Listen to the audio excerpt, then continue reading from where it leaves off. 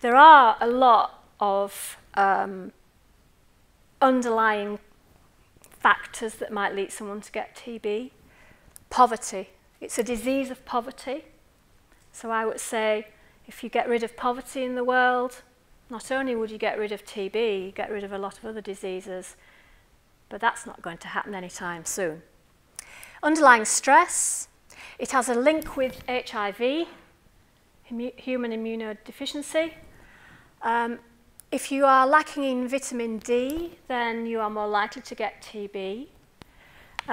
Living in crowded conditions, high population density in cities and towns allows the bacteria to be transmitted from person to person more readily.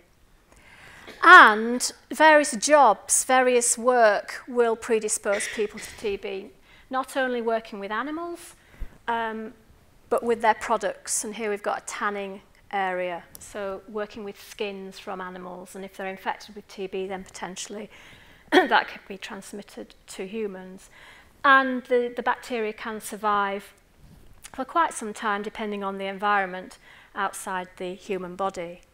It's very much associated with mining as well, because miners are, you've got particulate pollution in the mines.